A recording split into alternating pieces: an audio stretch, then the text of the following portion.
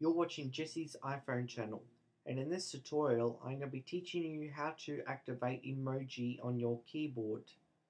As you can see in my keyboard now, I do not have emoji. Alright, first what you do is you go back home and then you go settings. What you do is you go down until you find general. And then once you're in general, you go and find keyboard.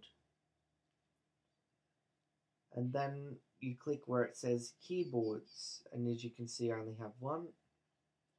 What you do then is go add new keyboard, and all you have to do is just search for emoji, which is right here. And therefore now I would have emoji in my keyboard.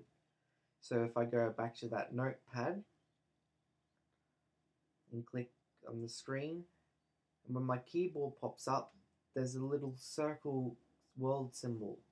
You just click on that, and then you click emoji, and now I can use emojis on my phone.